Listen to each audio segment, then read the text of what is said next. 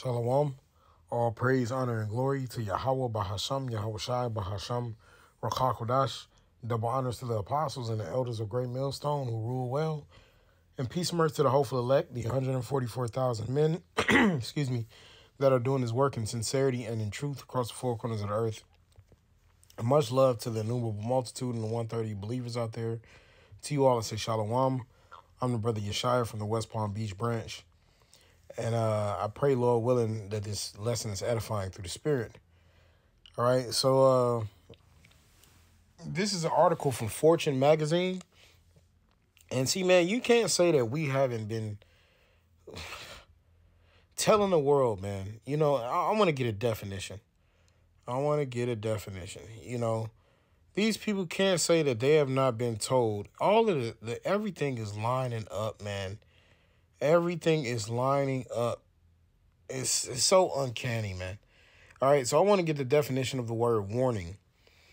It says a statement or event that indicates a possible or impending danger, problem, or other unpleasant situation. It says cautionary advice and advance notice of something.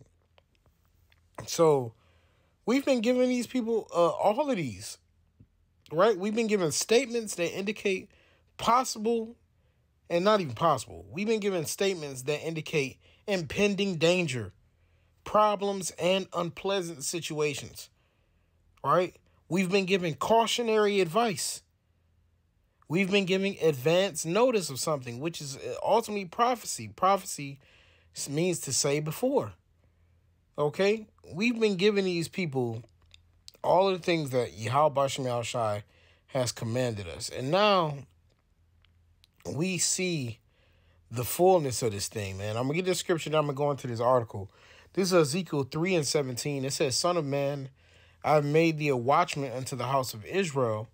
Therefore, hear the word in my mouth and give them warning from me. Right? So we've given these people warning. We've given them cautionary advice. We've given them advance notice about what's about to come down the pipeline. We've given them statements that indicate impending danger and problems that will put them in unpleasant situations. All right, so now to get into this article, it says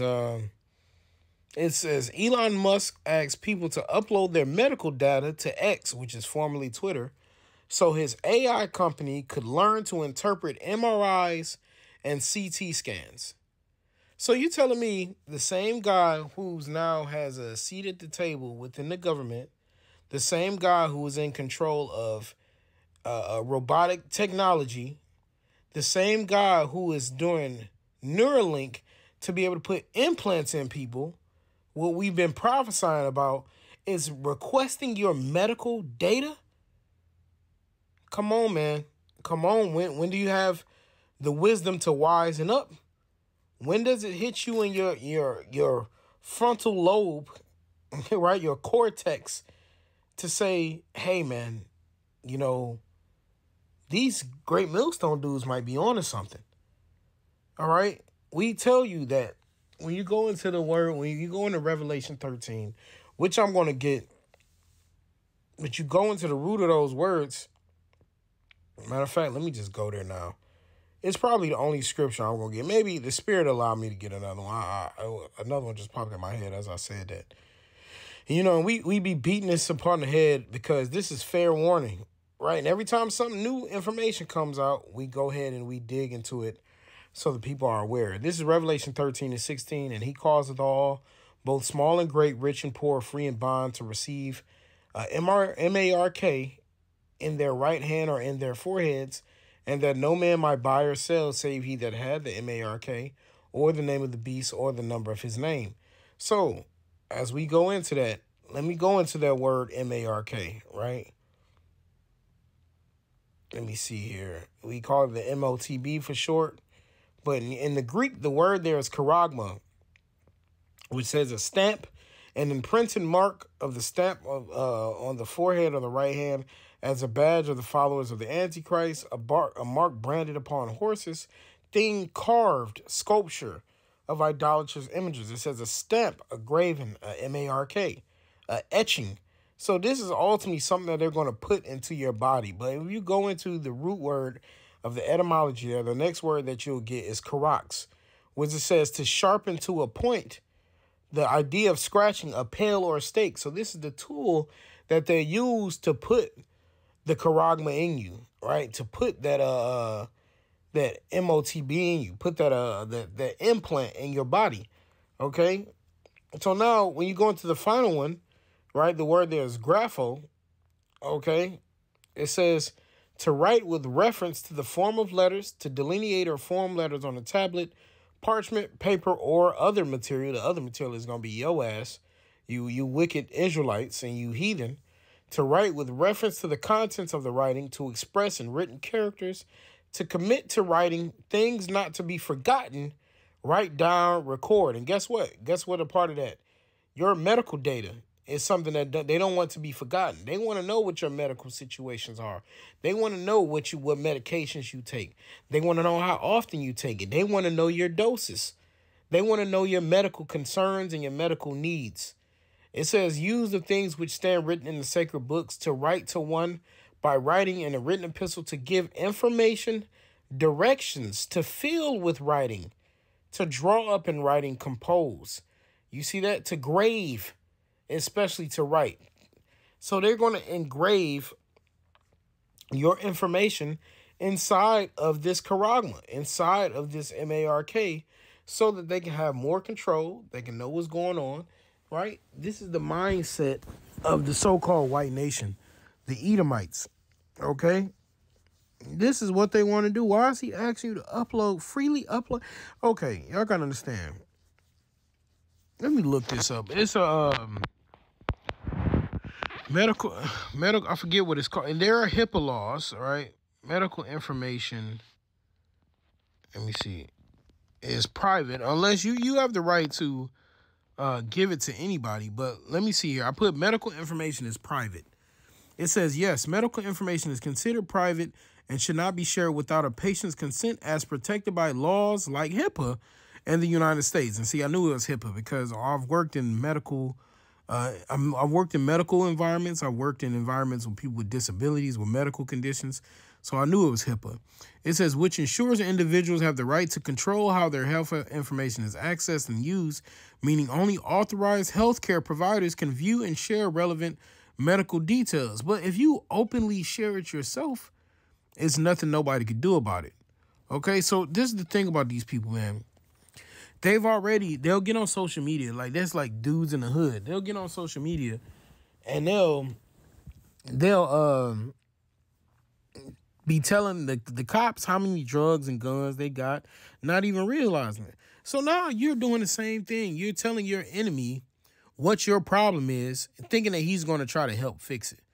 So, and people started actually posting this. This is so mind-blowing, man. All right. It says, in Elon Musk's world, AI is the new MD. All right. It's like medical doctor. The ex-owner is encouraging users to upload their medical test results, such as CT and bone scans, to the platform so that Grok, which is X's artificial intelligence chatbot, can learn how to interpret them efficiently. Try submitting X-ray, PET, MRI, or other medical images to Grok for analysis, Musk wrote on X last month. This is still early stage, but is already quite accurate and will become extremely good. Let us know where Grok gets it right or needs work. It turns out Grok needs work. The AI successfully analyzed blood test results and identified breast cancer, according to some users, but it also grossly misinterpreted other pieces of information, according to the physicians who responded to Musk's posts. In one instance, Grok mistook a textbook case of tuberculosis for a herniated disc or a spinal stenosis. In another, the bot mistook a mammogram of benign breast cysts for an image of testicles. So they're creating, they might say, oh, it's messing up now, but they're creating the AI system to be able to recognize medical concerns. So once they put the C-hip in you with any type of technology, they might be able to tell you what the hell is going on within your body without even having to tell them anything. But see, this is the end, man. We're at the end. Okay? These AI systems, they only grow with more intelligence. Okay. It says here, Musk has been interested in the relationship between healthcare and AI for years, launching the brain chip startup Neuralink in 2022. The company successfully implanted an electrode that allows a user to move a computer mouse with their mind. So you don't think that it's uncanny that this man is connecting the dots between health, the MOTB, and AI technology? But people just go along with the get along. Oh, he has money. Oh, he's intuitive. He's inventive. You know,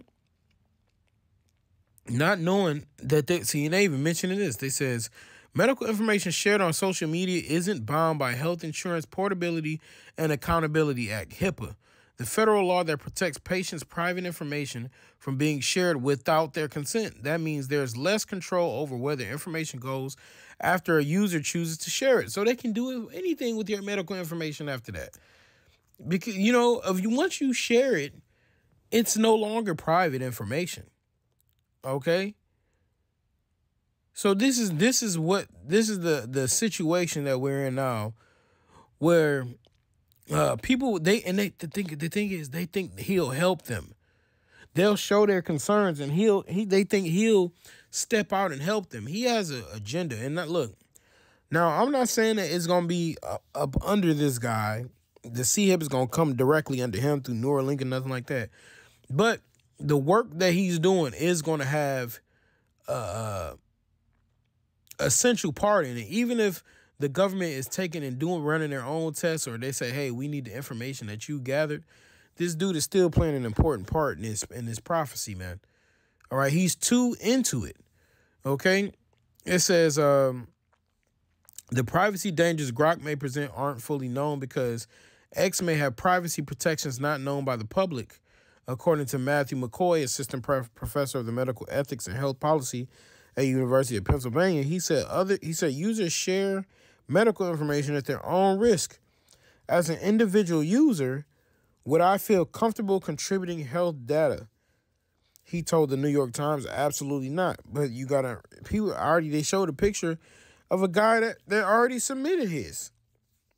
So you don't think that people are about to be doing this regularly, submitting their health information? They'll think, oh, maybe it's something they can do about it. Maybe they'll figure it out. Maybe this is advancing medical technology, you know? But see, ultimately, if you have true medical concerns, what you need to do is believe in the Lord first and foremost. All right, I always bring this scripture. Well, I don't always bring it out, but I always think about this scripture. All right, it's two of them, really. Matthew 4:24. It says, and his fame went throughout all Syria, and they brought unto him all sick people that were taken with diverse diseases and torments, and those that were possessed with devils, and those which were lunatic, and those that had the palsy, and he healed them. So people with all types of diseases, disabilities, sickness, and infirmities, those were all healed by Yahweh Shem Shai. A lot of times those are spirits which need to be cast out. But the Lord said he was healing all of those things, man. All right. And so if you really got a medical condition, just believe in the Lord, and the Lord can heal you of it, man. All right. Matthew 17:14. It says, and when they were come to the multitude, there came to him a certain man kneeling down to him and saying, Lord, have mercy on my son, for he is lunatic and sore vexed, for oft times he falleth into the water and falleth into the fire and often to the water. And I brought him to thy disciples, and they could not cure him. So this is what happened in this situation is, first off, when you go into the root of the word lunatic, it means to have epilepsy. Okay. So when you have epilepsy, you have seizures, especially you have something known as a grand mal seizure. That's when you see people just fall out, and then their eyes are rolling, and their body is shaking and twitching, and they might start foaming at the mouth, and they have no control. That's called a grand mal seizure.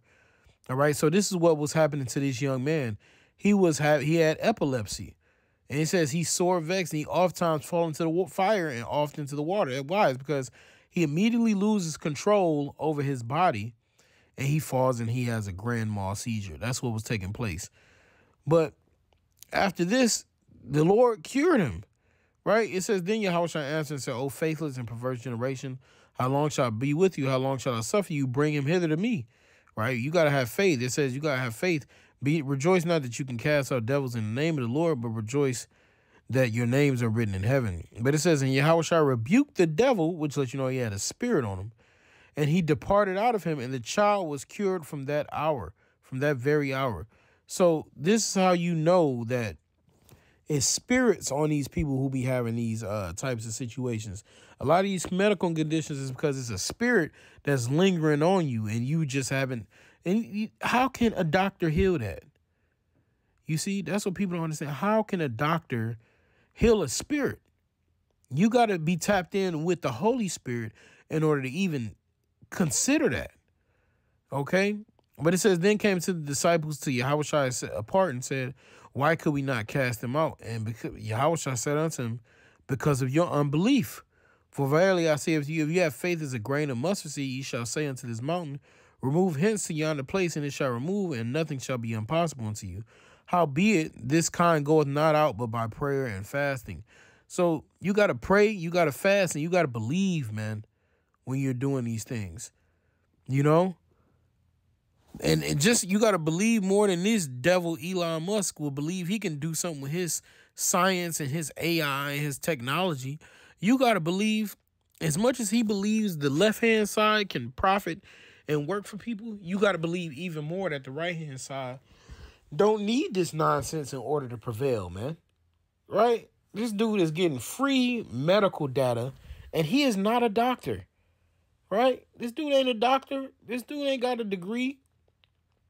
And even all them doctors be through anyway. But this dude, the people are uploading MRIs, CT scans, PET scans, bone density scans. You see, and this is just the beginning. You're going to have people uploading all kinds of stuff, sending him all kinds of information, thinking he's going to help them. So they're going to have a large, vast variety of people that are thinking they're submitting their information for their good, but really they're just gathering information on how to make this AI system more in control. Right? Identifying these illnesses and sicknesses. Man, we living in a truly corrupt world. Let me get this verse, man. You know, first off, I got two verses I want to get. You know, first off, the Lord is looking after, he's going to deliver us from these things. Revelation 3:10. Because I was kept the word of my patience, I also will keep thee from the hour of temptation, which shall come upon all the world to try them that dwell upon the earth. You see, they're going to find all of these different reasons why it's best for you to take it, right? But hey, man, fuck a illness. What's an illness to Yahweh Bashim Shai, man? They can be healed. They can be done away with. They said it was healed that very hour. Did y'all understand that? He said the man was healed that same very hour. Okay? What hospital can you go to when they can tell you in 1 hour you're going to be healed? It don't exist. It says, this is how doctors in America think. The thought process of them is a cured patient is a lost customer. That's how they view your health. And, we said the other day, America has the worst health in the whole world, with the most obese nation. But yet our healthcare is the most expensive. All these other countries got free health. We're the ones supposed to have free healthcare. But nah, they want you to die. They want you to get fat and obese. They want you to pay for pay for your health. Shit, you go and if you get a sandwich, like if we got Publix now, it's like a big grocery store. You can go to the Publix deli. And this is the same way you go to Subway, too. I ain't been to Subway in years, but the same way you go to Subway, too. They'll say, hey, you can get a sandwich for $10. But if you want a salad, it's going to be $13. It's like shit. You're charging me more for the health, you see.